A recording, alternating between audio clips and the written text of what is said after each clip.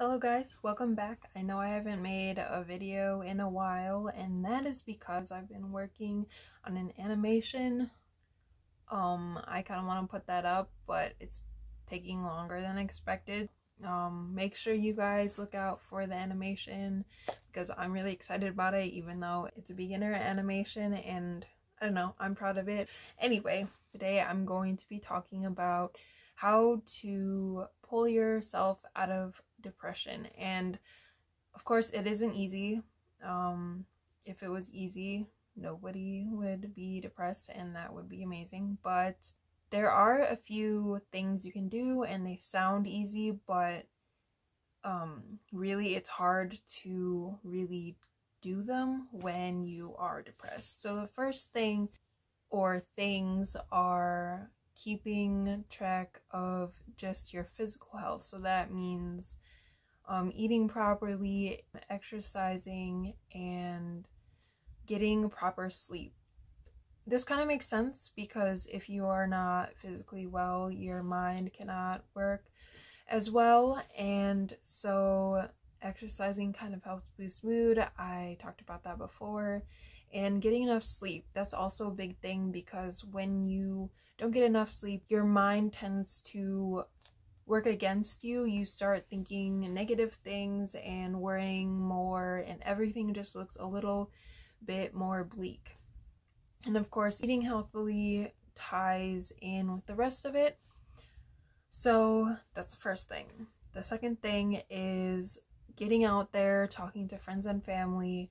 And this can be really hard when you're depressed because you just want to stay in bed or you want to stay in, and that's just part of being depressed. So it's hard to like push yourself out of it. I know when I was really down, I knew that I should go out and hang out with friends. I really wanted to go, but like my depression was holding me back. So yes, try to get out and see people, because talking to people or just any kind of social interaction usually helps boost your mood a little bit and you're not caught in your head too much. Another thing is taking small steps. So when you are not feeling like doing anything at all, you can just take small steps to get yourself moving, like get up, go take a shower, make some food, or just little things that can help you feel more productive, but at the same time aren't big steps, because it takes a little bit of momentum to get you where you really want to go, and taking those small steps helps you get there. Another thing is just accepting where you are, helping yourself from there. If you are denying that you have a big problem or refuse to open up about it or seek help, it can really fester, I guess, if that's the right word, but it kind of gets worse when you ignore it or try to pretend it's not there. Another big part is mindset. So if you always expect things to go wrong, usually they will. It's called self-fulfilling prophecy. You might have heard of it before, but basically if you think something's gonna go a certain way, usually you do things that ends up kind of fulfilling what you believed would happen in the first place.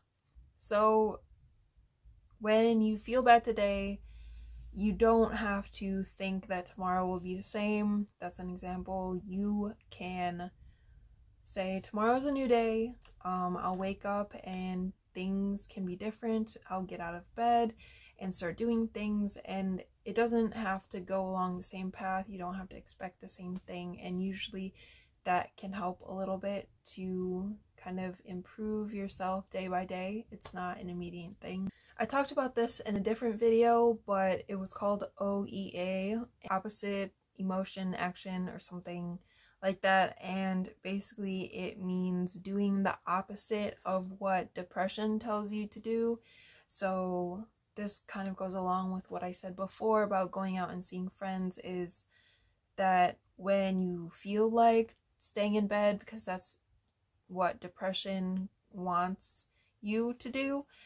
Instead, you get up and do something, or if depression is telling you you need to stay in instead of going out, doing what you need to do, doing the opposite of that. You can also set small goals for yourself.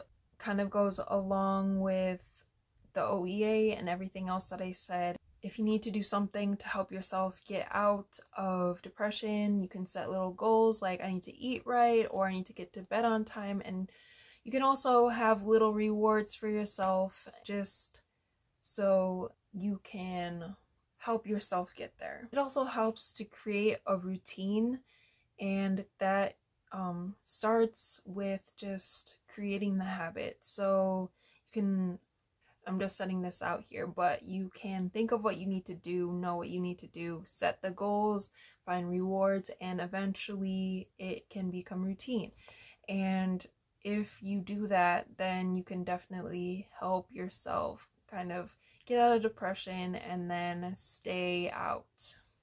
And the last thing I'm going to say right now is doing things that you like and things that are relaxing. So whatever that might be, like listening to music, going for mini hikes, just going outside and seeing nature, doing art, or just trying a new hobby. You know, sometimes trying out something new can help you kind of change your mindset. If you're always doing the same thing and becomes mundane, you kind of, your mind just stays stagnant and it's not like stimulated, and you're not finding excitement in your daily life, which can also lead to depression. So yeah, just trying new things can help. So those are some of the things that I've done and that I've read about. That's all I have for today, and I will see you guys later.